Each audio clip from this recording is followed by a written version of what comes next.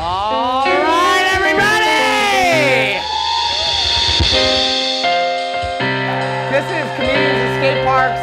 The concept for this show was skate during the day and do comedy at night. And if I could make that a show, I will, and I did, and now we're doing it! Welcome to episode 4 of Comedians at Skate Parks. I'm Taylor Clark, and we're in Queens, Astoria, baby, under a bridge with my good friend Sean Donnelly. One of the first comedians I ever talked to about skateboarding, one of the jolliest, wisest comedians I know, and I'm so excited to finally get to go hang out at the skate park with him. This is so shocking for me to even go. Been a while since he skated, but he's a skater, and he's hilarious, and I love him. Oh. Yeah. Dude, I am so old. John. And he's so funny. Big round of applause. He's been on Letterman, Comedy Central, you name it. Give it up for Sean Donnelly. I understand, my biggest fear right now is being called a poser by you on stage. That would be so insane if I got away with not being called that for fucking 43 years. It's my birthday too, so go fuck you. It's my birthday. Oh my God. Yeah. 43 today. Happy birthday, Sean. Thank you. Even just skating around is fun. You know what I'm saying? Just old and skating. Look at him go. Here we go, manual. Yeah. Right, was that great part right there. Yes! The old man did it. You know what's funny? I think I look way smoother when I'm actually doing it. Then I'm like watching myself skate and I'm like, oh no, I look like a 43-year-old man running a skateboard.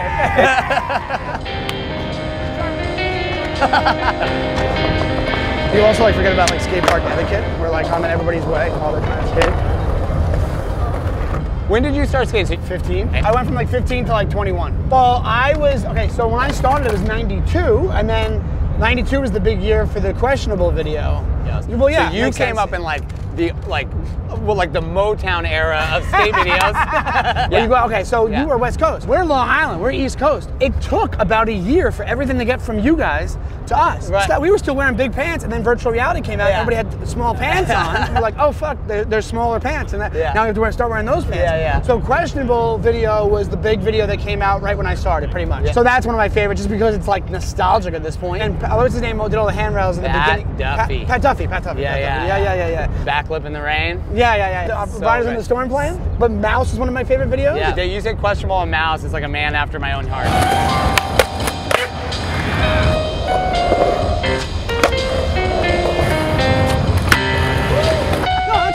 I'm literally saying I'm an awful skateboarder. That's why I have such a love for it, because I sucked. Don't get me wrong, like I do basic stuff, like I said. But some guys just do it for the social part. That was me. Like the social part of it was the thing. Even stand-up. Like there's guys that you know that do comedy for 15 fucking years, and they're not that great at it, but they just do it for the social part of it. Versus like skateboarding, you have a shelf life. Yeah, you have a shelf life. But you don't though, because you're what? You're in your 30s and you fucking you're ripping it up. That's the thing. My stable of tricks that I can still do. But and you get to be around it. Like you know what I'm saying? Like it's just a matter of being around it. You know? Yeah, exactly. Your friends were from all over because it was through skateboarding, right? I hung out with all the older kids at the skate park. Yeah. They taught me find a crew of friends that make it more tolerable. That's the win. Those are all wins. When you get your group, the group that you chill with. That actually, especially if it's a good group of people that is like has the same mindset as you, it's gonna like keep you honest basically and make you better, like funny guys that you hang out with. Yeah. That helps big time. But not trying to rally us together. I'm just trying to make a statement, but it's true, because the funniest fucking people, I've been in comedy 15 years, and the funniest people I met was through fucking skateboarding. And mostly because of the nicknames they would give. And I'm gonna tell you a couple of those, and I've never said these on stage before, but we had my one friend, his name was Booger, because somebody saw him picking his nose once, and then he was Booger until he was like 35. It was crazy. And he still skates, I think, or whatever it is, but he was kind of like an idiot savant when it came to nicknames. Like he was not a smart man, but he had the best nicknames. So back in the day, you guys know, skateboarding, you wore giant pants. Like back in the 90s when I was younger, it was giant pants. Like they would go over your shoes. It was giant, right? And then this guy, Keith, he would used to show up and he'd be dressed like us in like giant pants, like a skater, giant shirt. And then one day, Keith showed up like he was in the Smiths, right? But his name was Keith, but his face This guy, Booger, used to call him Boar's Head because he looked like the Boar's Head symbol from the cold cuts at the deli. So behind this guy's back, everybody would call him fucking Boar's Head, right? So he's wearing big clothes, he has the Boar's Head, and then one day he comes dressed like he's in the Smiths, and my friend Mike says, look, it's Borisy. That's what he said, he said it was Borisy. And to me, that's one of the funniest fucking things I've ever heard in my life. I think that's amazing. There's so many similarities between skateboarding and stand-up. It's insane. It's why I started this show. They're both lone wolf things. Stand-up and skateboarding, lone wolf things. Yeah. There's guys in scenes that they take the lone wolf thing to the upteenth level. Yeah. If you're the guy who's coming out and you're like, I'm Pryor the minute I come out, then you're fucked. And it's the same thing with skateboarding. There's no boss. Do it, bring a board, come to the park. It's an open mic, put your name on the list. Skateboarders know skateboarding, so they have a better sense of it. Yeah. Comics know stand-up comedy, so they have a better sense of it. Yeah. So like you could be an audience member watching someone arguably do well, and every comic there will hate it. And so the audience member will be like, what, that guy was good, and all the comics go, not really. And so skateboarding is the same way. Someone could be like skating into the common person and be like, well, that guy's going really fast or whatever, and every skater's like, he's pushing Mongo. He's pushing Mongo the whole time. Did nobody else care about this? That's another parallel. Both have, you have your tricks, which is like the jokes, and then everybody has their own style.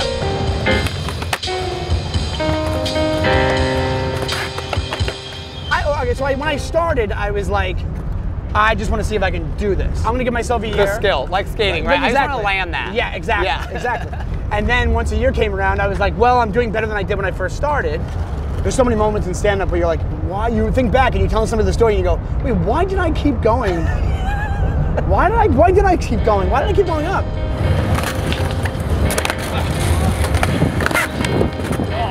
Maybe 3 years in, and I bombed so bad that one of the guys in the audience was just telling his friend. He just went to his friend. He goes, "This guy stinks." He wasn't even heckling. He was trying to be nice. And the crowd was so quiet that you could hear him. Everybody could hear him. And I still kept going. But New York audiences, if you're staying here, you're like, this is a street fight, and I'm gonna win you. Yeah. You look very judgmental in your face, and you look like you're here to audit the show. I gotta be honest. Usually you should have a shirt that says, "I'd rather be reading right now. I'd rather be reading." You look very smart. Go fuck yourself. And I can't stress that more. If you learn nothing else, fuck this guy. And I'm kidding. You look great. I'm just kidding. You look great. It took me to go on the road to realize that people want you to be there. You know what I mean? On the road, like I was in like Madison, Wisconsin, and and some lady goes, "Thank you so much for coming here." And I was like, "What are you thanking me for? What are you talking about? Am I being trolled? You're my enemy. What are you talking about?" But then you start to enjoy it more because you're like, "Oh my God, you're actually having a good time."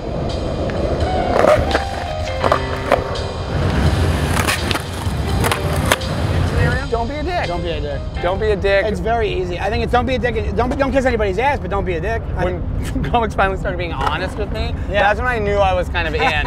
Because you get a lot of people being like, good set, and you're like, there's no way that's true. No, I'm gonna go. I don't tell people good set if it wasn't a good set.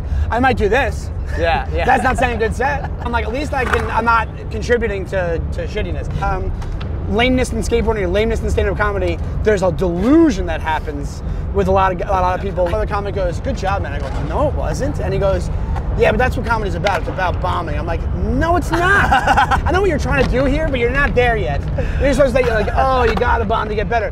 That's not what you said. You said comedy's about bombing. No, it's not. Damn it.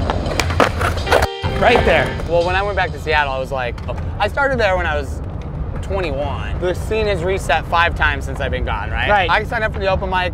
I don't get on whatever I leave. I'm not trying to big time anybody. No. Like, hey, I did comedy for 10 years in New York City. Do you know Sean Donnelly? Because I do. Let me on this open mic. Yeah, but it's so freeing that you're not involved in it. No. And also how much your perspective has changed. When you're like going around with the ghosts of past, present, and future watching your past. You're screwed for comedy. You guys, none of this matters. It could not matter less. But you don't realize that at the time. Could not matter less. You can fart on to the mic. No. You can read the phone book. Does not matter. I mean, like, nobody remembers shit. Yeah. Oh, fuck. There's also people that relegate themselves to certain cities, and then they become the king of that city, or they become the king of this one venue in that city. It used to happen at the Creek and the Cable Line. There'd be guys there, and I would see them other places. I go, and I wouldn't say it because I didn't want to be an asshole, but in my head, I'm like, what are you doing not at the Creek right now? Like, skate park hero? Yeah, exactly. Yeah, same kind of thing, probably.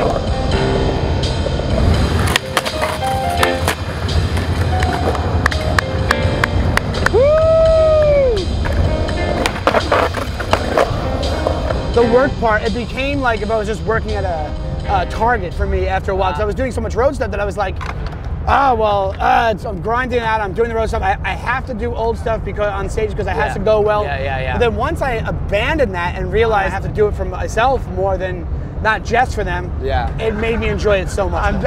This is the only place that I can tell these, so I want to, I'm gonna say them. And we used to hang out in parking lots. I think I don't know if that's just a skating thing, but in the 90s, that's where you wouldn't go, you wouldn't have play dates, you would just go to, your parents would be like, go to a parking lot and just play. And we used to go to a Home Depot parking lot in Levittown, New York, and we'd hang out there all the time. And one time, there's a story about this kid that was a skater, and he was on the back of this girl's car, and she didn't realize he was back there, and she was drunk, and she got in her car, and she started driving off, and he fell off the back of her car, and everybody freaked out, and she freaked out, and she put her car in reverse, and she backed over the kid.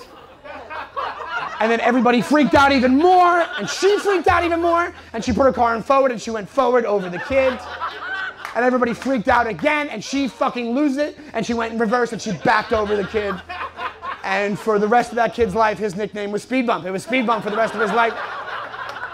These aren't even my jokes of my act. These are real things that happen because skaters don't give a fuck, and comics don't give a fuck, really, is the point that I'm trying to make. And I'm so happy that you guys enjoyed that, because that's some of the funniest shit, I think.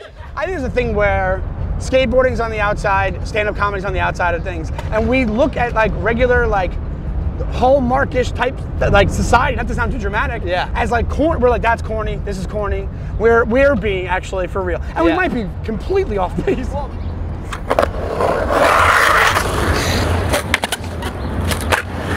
The late night set is dying. Doing it doesn't matter as much. Like, you know, like back in Carson days, you had a perfect late night set, you have a year's worth of work booked for you the next day. So what you would do at 5 for, besides an open mic in New York City or whatever, or an open mic somewhere, was if you were on Tonight Show, if you were on Letterman. But now what's happening is they're like, I'll just put a 2-minute or a minute thing on my Instagram, and just the one joke has to be on there. Like, it's like just getting shorter and shorter. People don't give a shit about it anymore because they're putting stuff on Instagram, whatever it is. But the art of having that perfectly set up 5 minutes, I think that's still I still want that to be a thing. Making his Tonight Show debut, please welcome the very funny Sean Donnelly!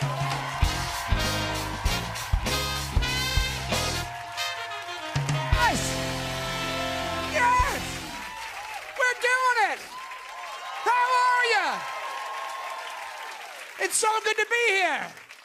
I had so many milestones this year. I turned 43, everybody. 43 years old. Yeah. I look 55. But I turned 43, it sucks. And that's why I was so excited to do the show, because I think skaters, it's so similar to stand-up. It's like the best people you'll fucking meet, because there's a no bullshit thing with skateboarding. I think skateboarders, we know what's corny and what's not fucking corny, and we say it. Thank you so much. Where's my friend Taylor? So-and-so crushes Heckler. And then you play the video, and he's just talking to a guy in the crowd. And then, but there's no like crushing the heckler.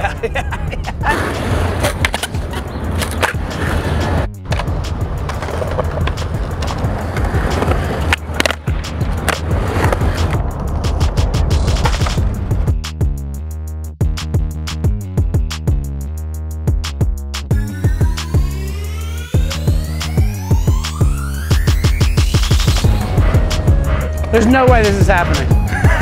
There's no way. Try, give her one try. What? Dude, just give us one of these. Oh. Dude, I am so old. I'm so fucking old. Here we go. Oh, fuck. No. No, I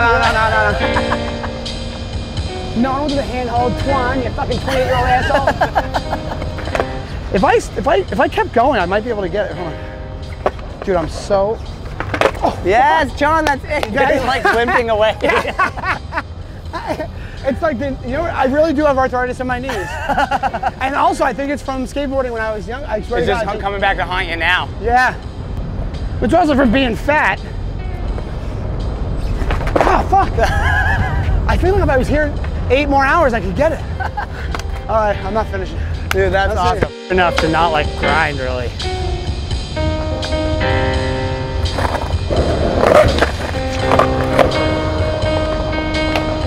Yeah!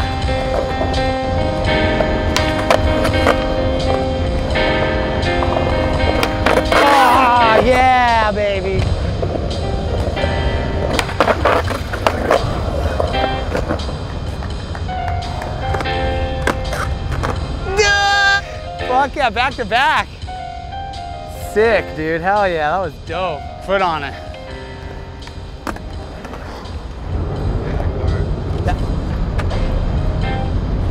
Old man.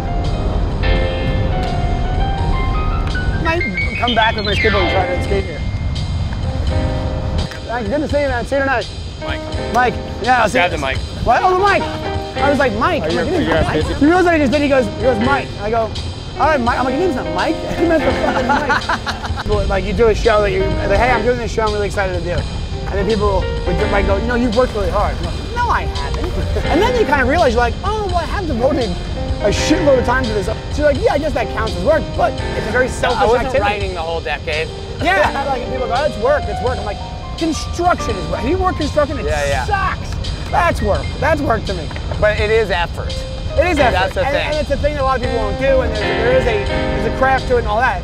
But as far as like when I think work, I'm always like, I think of like manual labor work, you know? Of course, yeah. Me and my friend Ben were talking about, he's like really successful in marketing, and he was talking about how hard he works, and he was like really getting into it, and I got all these hours and everything. And then like 2 guys carrying like a metal I-beam walked past him, and he goes, I take everything back. You feel like you're cheating life if you can get away with just doing this shit.